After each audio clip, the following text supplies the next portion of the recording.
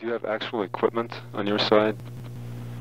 You know, as we use equipment, and we intend to give plans of our equipment to send them through, and will be done in the next weeks or months.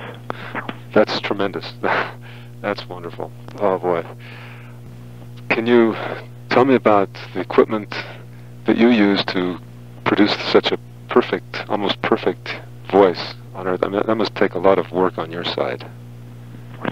Well, it depends on your reception, or mainly on your psychic reception.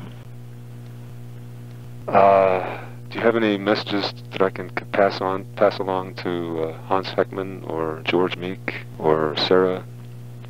You know, I wanted to contact them all, but we here decided to contact you because you are, for the moment, the main experimentator, and you are the manager, to say so. Okay. So please give all our esteem to Sarah, to Hans, to George, and all them. We will contact them in time, but for the moment, you are the person we want to address to.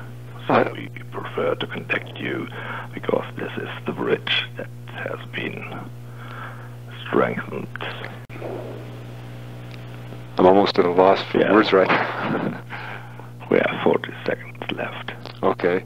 This is great. Let's see.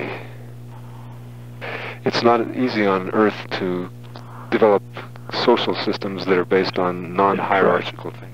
Then try to avoid the trademark because these are systems implanted in your world, and you will have to do with them. Mm-hmm. Yeah. So this is very important. You assume the role, and then it will be done because it's only for the common cause. Okay.